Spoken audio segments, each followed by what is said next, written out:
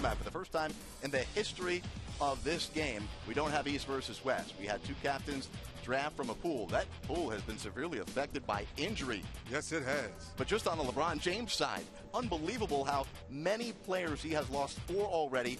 DeMarcus Cousins obviously lost for the season, and we still have not heard officially who will be the starting lineup to replace Cousins for Team LeBron. Team Steph, knock on wood, has gone unscathed in the injury department.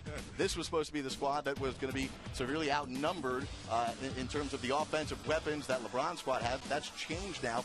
Guys, as we look for the NBA to drum up some more drama, which is amazing that they did that in this year where we've had endless amounts of drama, how about these individual storylines that we get to see during this game? Whether the guys play hard or not, we love Russ and KD being on the same team, LeBron and Kyrie being on the same team. Kelty, what individual matchup are you most looking forward to?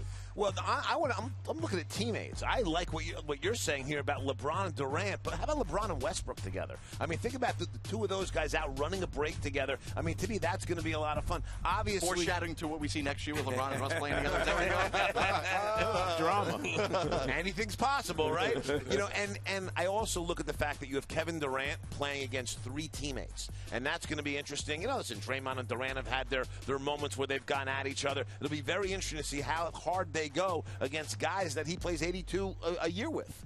Nobody talks at all about Steph and James Harden playing on the same team. Arguably the two most diabolical shooters in the game right now. No offense, Klay Thompson. I know that's nephew. Exactly. But, I mean, you talk about these two guys on sides. Like, this is pickup ball. This is let's go out to the park and pick sides. You're talking about the two best shooters in the building have decided, let's play together and see what this looks like. Everybody has written Steph's team off.